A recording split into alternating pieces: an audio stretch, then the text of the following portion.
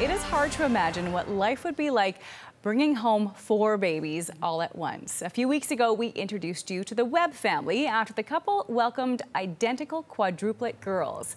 And today they are home in Hythe, 5 hours northwest of our city. Health reporter Carmen Leibel is joining us here now in studio. You are working on a 2-part series on the Webb family. You know what? You just were so lucky to be able to go out there and hang out with them. How are these little girls? Oh my gosh, I got to hold them all too. They are just so precious. I loved meeting them. 4 baby girls that even the parents can barely tell apart. We decided to pay them a visit to see how everyone is adjusting. Mom and Dad are, of course, tired, but also full of love. An impressive sight that fills your heart. Surreal still. Yeah, I still can't believe that there's 4 of them. In birth order, there's Abigail, the oldest and smallest, Emily, a mix of calm and feisty, Grace with the loudest cry, and Michaela, the sleepiest. I couldn't imagine life without them now. Now that they're here, I don't know what I'd do without them.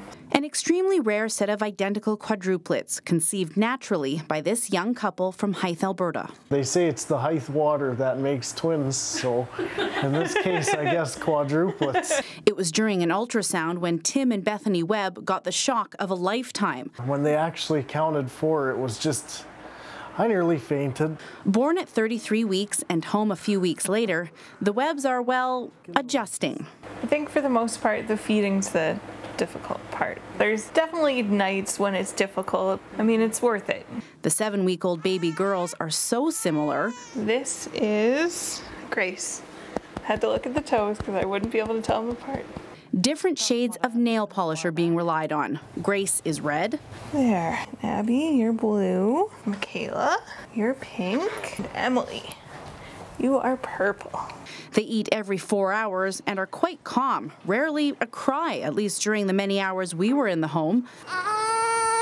The babies have taken over every nook and cranny of the home Tim grew up in. Closets full of matching outfits, diapers and wipes stacked high. New York. Donated supplies everywhere. And Tim's mom wouldn't have it any other way. Priceless. These babies are priceless.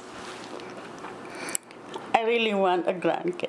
Demi Webb's husband, who was once the mayor of Hythe, passed away before the girls were born, but he left behind important family values that will now be passed on.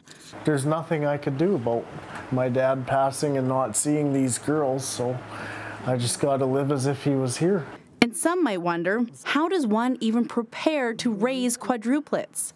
It's hard to plan. It really is. We just kind of go about our thing and play along.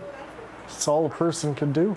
Eventually, it will be 4 toddlers to chase after, 4 teenagers to keep an eye out for, and maybe one day 4 weddings to plan. Sisters who will have an incredible bond, and one outnumbered dad. I might not get the washroom when I'm older. I might be kicked out of the house when I'm older. Tim and Bethany say they have so much to look forward to now that their healthy girls are home.